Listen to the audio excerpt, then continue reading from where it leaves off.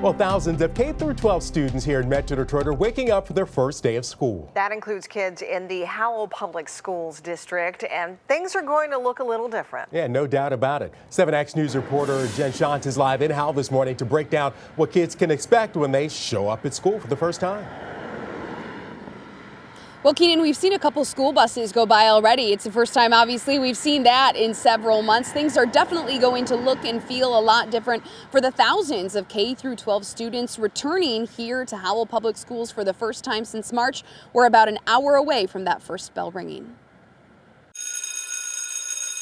A familiar sound, one students haven't heard since March. And this morning, Howell Public Schools welcoming back students for in-person learning, one of the first districts in Metro Detroit to do so. I really believe we have two crises going on right now. I think we have a health crisis that's going on, but I also think we have an education crisis going on. And I think our kids need to be in school. 85% of parents here are opting for in-person learning, while 15% are choosing to keep their kids at home for now. I'm concerned that they're not organized by any means. My fear is that kids are going to go back to school and then turn around and it's going to get shut down again. Emily Saylor, a mom of 3, is worried her kids won't keep their masks on or wear them properly. Per state guidelines, Howell requires face coverings for grades 6 through 12. We're actually going to cohort our elementary students, and so they will not be having to wear facial coverings throughout the entire day because we're able to keep them in those small cohorts. Along with smaller groups, the district plans to put an emphasis on personal hygiene.